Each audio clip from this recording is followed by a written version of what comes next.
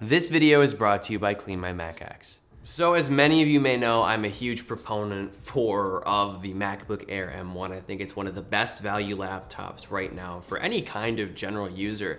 But one flaw, or at least downside to my coverage, is that I am purely a Mac user. I've only used Mac OS pretty much exclusively since I've been like 6 from school to now. And I lack that sort of Windows user perspective, which is why today I've brought on my friend Trey, who has always been a Windows user, sort of in the way that I've always been a Mac user, and he recently caved and bought a MacBook. Like, who would have thought? You know, there's a stereotype that like Windows users are like, oh, imagine buying a Mac and spending all that money. But recently, with the launch of the M1 Macs, opinions have changed, and the public's perception of like what value you get out of Apple laptops has changed because of the hardware. So without getting too much into this here, ladies and gentlemen, once again, welcome Trey. He's a classmate and a friend of mine. Yeah, he bought a MacBook Air M1. It was the last thing I thought was gonna happen. I just had to have him on the channel here. So I have a couple questions to ask him here that I've written. Give me a sec.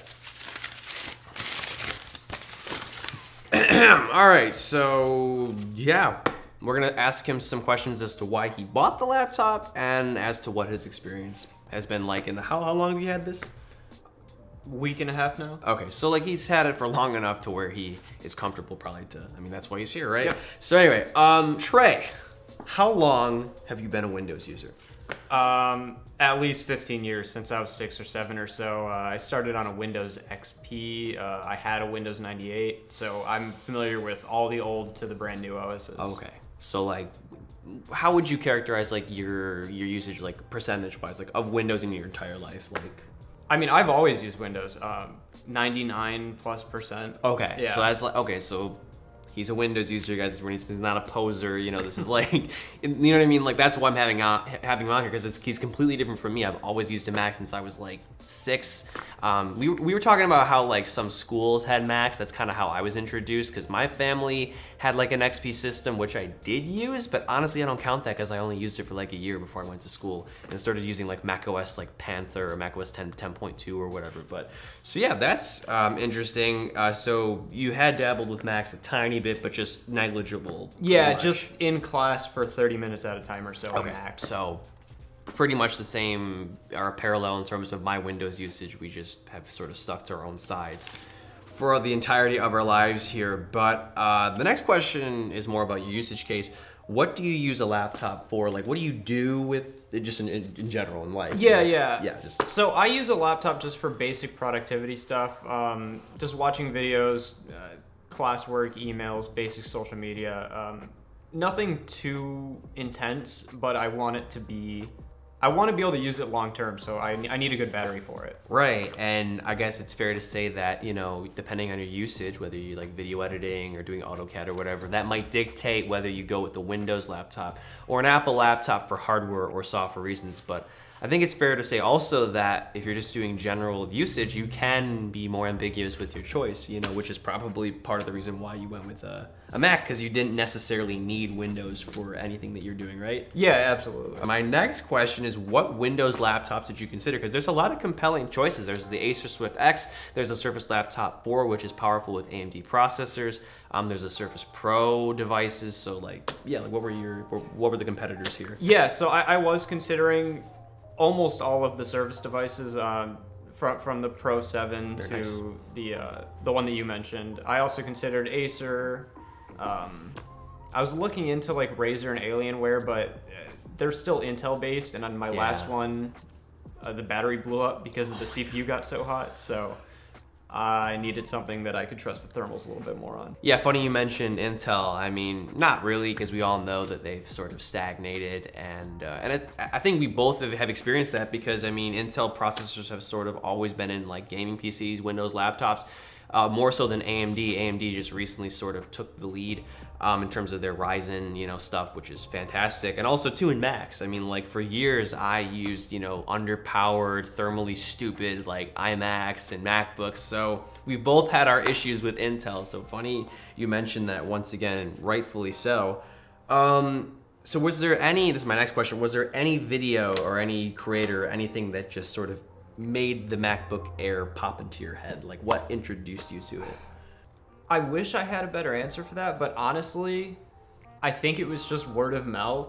And Apple's very clever with their advertising. I've always given them that credit. So I think I've seen some ads somewhere and maybe on YouTube or whatever, but I think it was just kind of the mix of everything, of just hearing really good reviews and occasionally seeing Apple produce content. So like YouTube, you would say like YouTube and reviews. TV. Yeah, I mean right now, I mean like a couple years ago or like last year, iPad Pro was huge. You know, simply because Apple Silicon was on the inside, it was a compelling product compared to the slower Intel machines that cost even more. But yeah, now that we have that same tech in like these laptops, that's been the new like hot topic, you know. And I that's why I'm making this video. The M1 MacBook Air is a very popular device and something I can stand behind. So it's of no surprise that you kind of heard about that. And also Apple's marketing. We're both business students, you know, we know a thing or two about whatever marketing is. But yeah, their marketing is bar none. Like they're so great at it. They really emphasize the supercharged nature of the M1.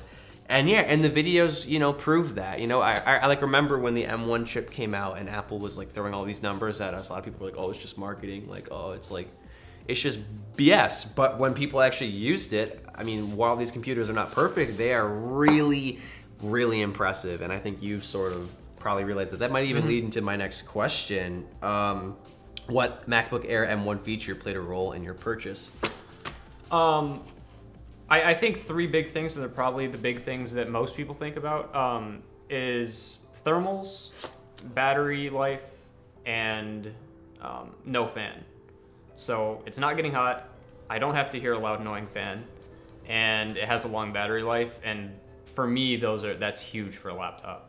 And you see all those TikToks with like students who often default to like MacBook Airs and Pros. They're like, oh, when I get on Zoom or when I open up like Google Docs, like it's like literally like taking off, right? So like, yeah, I noticed that too. Like this is why this is my preferred student laptop of choice. Not that the fan in the MacBook Pro is gonna kick off, but like this thing is completely silent all the time. It never gets like more warm than like, I don't even, like with the Intel MacBooks, it would literally burn you. This, it can get warm if you're doing something like intensive, but not beyond that. I don't think you have. I haven't gotten it hot on me right at all yet. And it's mostly just ice cold and silent, which is so nice. But yeah, let's move on to the next question here. Oh, actually, before we do, I have a quick message from our sponsor. Once again, this video is brought to you by Clean My MacX, and for those of you potentially switching over to an M1 MacBook Air or Mac users in general, if you're looking to speed up, optimize, and protect your Apple computer, this program might be for you. Over time, any new Mac gets clogged up with redundant files and background data buildup. With the Smart Scan feature, in a matter of seconds, Clean My MacX can examine your volume to rid of any file clutter and unneeded cache files, as well as run optimization tasks and quickly check for malware. Space Lens is another great feature which allows you to identify which files are taking up the most space on your computer so you can more easily free up disk space for your creative projects or work in general. Clean My MacX also has an optimization feature which allows you to manage power-hungry tasks with ease, opposed to using the very technical System Activity Monitor. And finally, with the malware removal feature, Clean My MacX can scan your Mac for and instantly annihilate cryptocurrency miners, viruses, and adware. Click my link in the video description to download a free trial today. And welcome back. My next question for Trey is, what are your thoughts on Apple Silicon beyond what I've already said? I mean, I've been pretty impressed so far. I'm super into like Windows tech typically, so seeing an Apple laptop that came out and impressed me made me happy. Its file management is noticeably impressive, as well as like its task management. It does really well with memory. It feels like a lot of devices, especially Windows, tend to be poorly optimized as far as memory or how browsers work. So being able to have multiple things open and not have to worry about closing a bunch of tabs is what's immediately noticeable with the new even Silicon. with like the 8 gig model, which you have, where you didn't buy like the 16 gig model. I mean, it's good to have more RAM, but yeah, that's something I noticed too. Obviously, I may be a little bit biased because I'm sort of rooting for Apple, especially since their laptops were underpowered for so many years. But yeah, like the unified memory seems to be worth more than like regular DDR4 or whatever is in, you know, like typical Windows laptops or PCs or whatever. And yeah, too, of course, the optimization is there. That's Apple's biggest strong suit.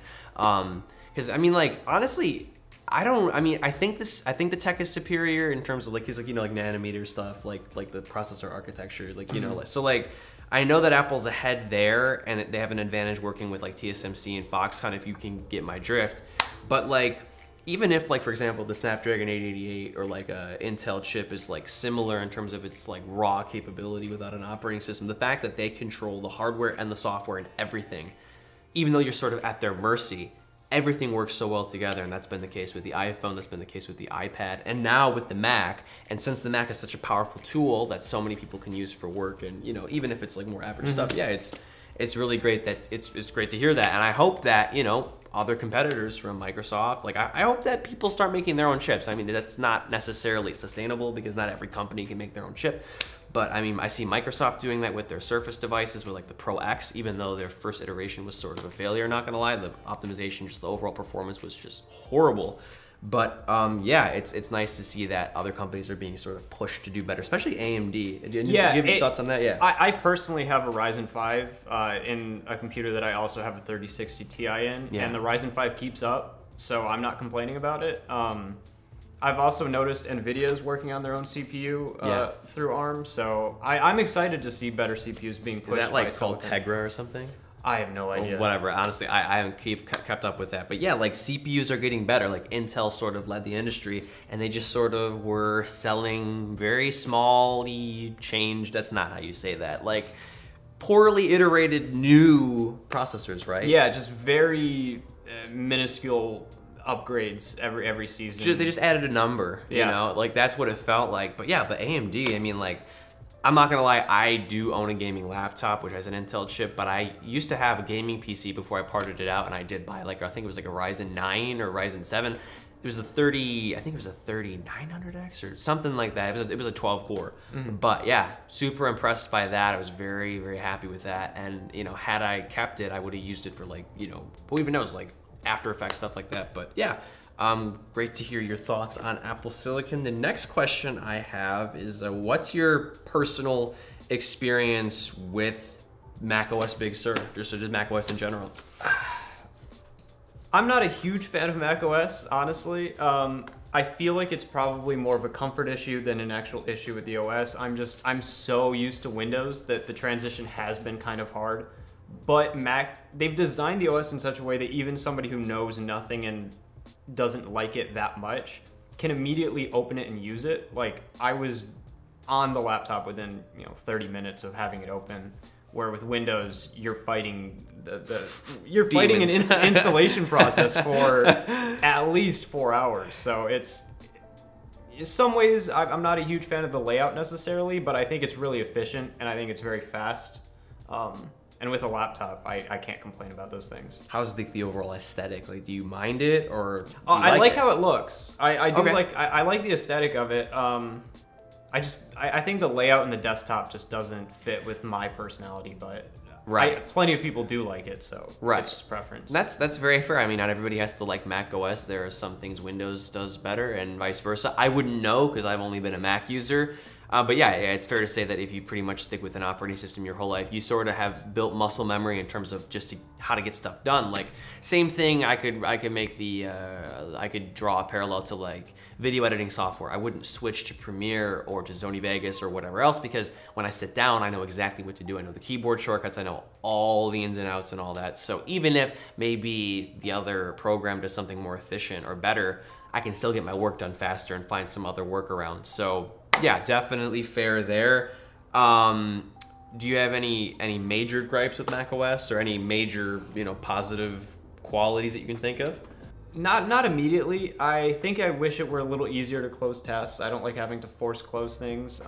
But other than that, nothing really stands out as particularly amazing, but nothing's particularly terrible either. That's good, yeah, because some people are like macOS is the worst or macOS is the best. I don't think either of those, ideologies are true. I think that, every operating system has its sort of, pros and cons, but, again, since we get used to them, we sort of pretend that the cons don't exist, even though they do.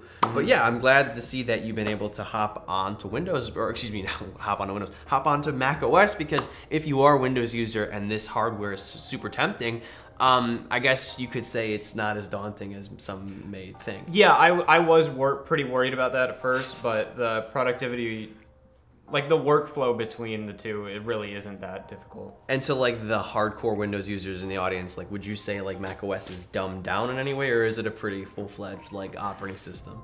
In your opinion, I guess, as a Windows user. For how I use Windows, and I'm very picky. I like having a lot of control over my stuff. It feels a little bit dumbed down. Yeah. Yeah, I mean, it feels closer to Linux. I've worked with Linux. Yeah. It feels similar to Linux, if you're familiar with that at all. But it's not a terrible change going over. Yeah, it just feels like a less customizable experience. It's probably similar like iOS in terms of it just being locked down. You can't, I mean, I know there's ways to customize Windows. It's probably more difficult than customizing Android, but obviously, yeah, macOS is sort of what they make it. That's it. Like, you can only do so much to customize it to your liking. All right, well, great to hear about your experience or your limited experience with macOS. My next question for you is, what do you think about the overall build quality of your new laptop, the MacBook? The build quality is honestly great. Yeah, there's nothing I can really complain about Apple build quality on really any of their products. As much as I want to, sometimes I just can't, because they're solid. They look great. Is it aluminum or steel? I think it's aluminum. Aluminum. Yeah, it's aluminum. Yeah, it's the space gray aluminum. I love the look. It's very modern. It's clean. It's and they've kept it since, I mean, like, it's very similar to, like, the original design, if you really think about it. Like, Apple doesn't really change their design language for years, even though they did redesign the MacBook Air in 2018. But, yeah, I mean, it's like almost 4 years later now, and I would agree, too. Even though we're going to see some more radical shifts in Mac design, just like we saw with the iMac, it does look modern, I think. And again, that's coming from a Mac user, an Apple creator. You know, that's why I have him here, because the fact that he's saying it definitely has a little more value, I think, because, you know, usually, like you said, you would like to dog on Apple, especially like when, I think it was easier to do it when you were just paying for the Apple premium look and feel, which was obviously nice, with the exception of the butterfly keyboard, which I'm glad you missed, because that's just horrible. But yeah, I happen to love it too. What are your thoughts on the trackpad and the keyboard specifically? Because those are features that I've like really been like, this is the greatest thing ever, you know, like. Honestly, they're pretty good, especially compared to most laptops. The Surface has a decent trackpad, but absolutely, yeah. For a laptop, the keyboard feels great, the trackpad feels great.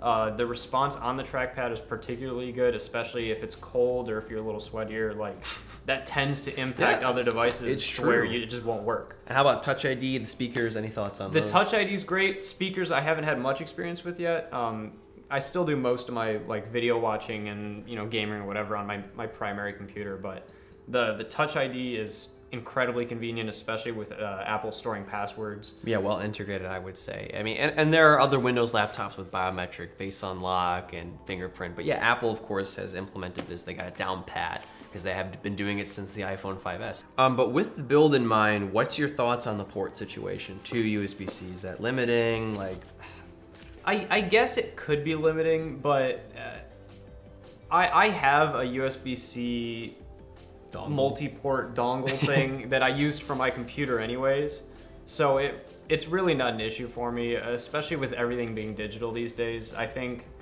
a lot of the arguments about ports is almost out of time. Like, you really don't use USB ports for too much these days, unless you're doing like editing or like camera integration. And that's why I think, I mean, you've probably, I don't know if you keep up with Apple rumors, but apparently Apple's going to bring back ports to the higher end MacBook Pros. So that, I guess, makes sense, because the demographic of people buying those laptops need an SD card, maybe might need a USB-A, if there's even going to be one on there, HDMI as well.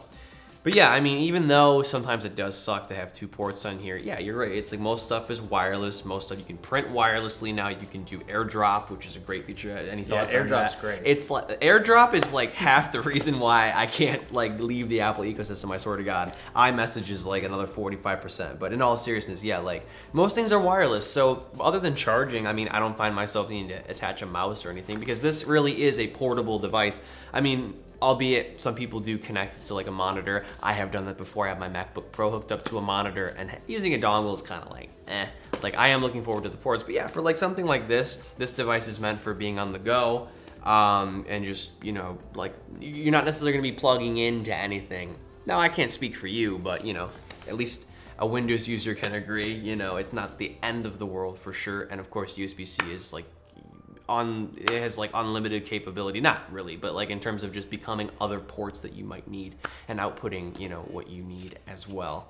So with the port question out of the way, the next one I want to ask, which is really important, is what's your experience with battery life? Because this is a huge like marketing point or feature of this laptop. Yeah, that's a major part of what got me interested in the laptop.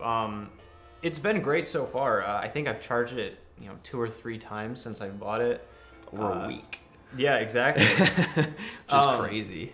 And coming from the Razer family of laptops, I got watching videos under load maybe 45 minutes on it. So being able to go like a full day without even thinking about charging is fantastic. I mean, it's sort of like, I wouldn't say intuitive, but like common sense. Like, oh, if you have like this powerful gaming laptop, obviously it's meant to be plugged in. So like that's an extreme case of like battery difference. But yeah, I mean, even with like an Intel MacBook Pro, like I said this in previous reviews many times, I remember being in class and being worried about like dropping 25, 35%, you know, or just like running out of battery in class. But with this though, I mean, it just power sips. I've been in places where it's gone down like 10, 15% over the course of like hours where I've been away from home. And it's just crazy to be able to just do those basic things. So like if you're gonna be like video editing and playing Minecraft or whatever, obviously, you know, your mileage is going to vary. Like the advertised, you know, web surfing battery life does not apply if you're doing really hardcore stuff. But for like us, we're business students. Sometimes we do Zoom, we do Google Docs, slides, maybe Sheets or Excel. You know, it's gonna drain pretty uniformly, and the fact that you only charged it 2 or 3 times is amazing. It might not be Apple's 15-hour mark, but it's definitely within the ballpark, I think. It definitely seems like it'll get there. You know, and they've gotten the batteries a lot better, so they last longer too. So, right. which is welcome because there's not as much heat. Right, yeah. That's what killed my other one, was it was heat plus battery life. You got the Intel chip with the whole fan array to keep it from burning right your next house to the down. giant lithium pack. Yeah, and they can only make the batteries so big, but with this you get the Apple Silicon happening. It already power sips like your iPhone and your iPad, and you got a huge battery in here, so it's like a phone chip basically, or a mobile chip that's more powerful than some desktop chips, paired with a laptop-sized battery, which is why they've been able to really, you know, hit home that these are great, you know, battery life oriented or long lasting devices. All right, my second to last question is, did you buy any accessories for your laptop? I just bought some dongles, and then I bought the leather fanboy cover. This thing is not cheap, guys. I saw this, I was like, you of all people bought this. Like, you would expect like iJustine, like, love her, but like, you know, that's like a typical like Apple fanboy girl purchase. But you, what made you buy this? I'm so paranoid about scratching the outside of it. It's that metal. I don't want to mess with it, so I'd rather pay to cover it. Do you see how the Apple logo here is scratched right there? So I already scratched mine, so I don't blame you. Wouldn't have if you bought the case. Right, for $179 million. It's on the Apple card. I didn't look at the price. 3% cash back. So there you go. That's the incentive to buy some expensive accessories. But yeah, but it's a nice cover though. I mean, I like Apple's leather stuff. It's high quality for sure. My final question though is, any final thoughts on the laptop? Any takeaways? This feels like a class. I swear, I feel like a professor. Like, any final takeaways here? Yeah. I guess if you need like a basic laptop for productivity use, as somebody who exclusively uses Windows, I would heavily recommend this, and I have recommended it to my dad actually, who was in the market for one. So I think it's a great laptop for what it is. If you don't expect more than what's promised out of it, I think you'll be completely happy. You have to have the right expectations. It's not the end-all, be-all, like replace your gaming PC laptop or anything, but yeah, I would say the same. It's not perfect. The MacBook Pro is better suited for my own personal work, but for schoolwork and everything else, yeah, same for me, even though I think it's fair to say both of us are more like prosumers at the very least.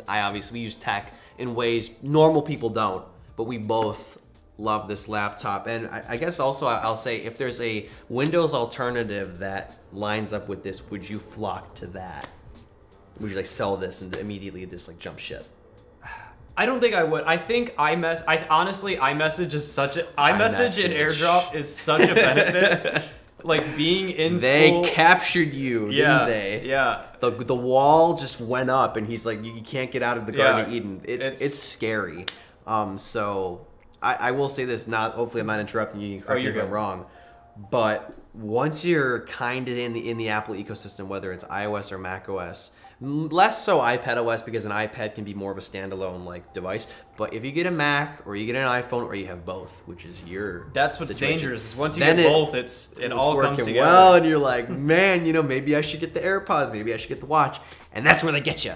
But it's like a nice prison, you know? It's like a prison with like really nice walls and a nice bed. But in all seriousness, Apple products work really well. The ecosystem, I think the Apple ecosystem is the most successful in the entire industry. Samsung and Microsoft are coming, I wouldn't say coming close, but definitely, you know, working towards that as well. But yeah, that's about it, guys. I hope that this was valuable to anybody in the audience who is more of a Windows user. Again, it's great to have an alternative perspective here. I hope I can probably have him on the channel for another reason as well, especially when we start to see more powerful M series Macs, because these are only the beginning. The M1 chip is the base processor. You know, we're gonna see the M1X or whatever the leakers have been talking about. I don't know, M16 at this point, M6000, whatever the next chip is, it's gonna be very interesting to see how that stacks up to, you know, AMD chips and whatever. But yeah, Trey, it was great having you on here. I'm glad you're enjoying the MacBook Air. This is not propaganda to make people buy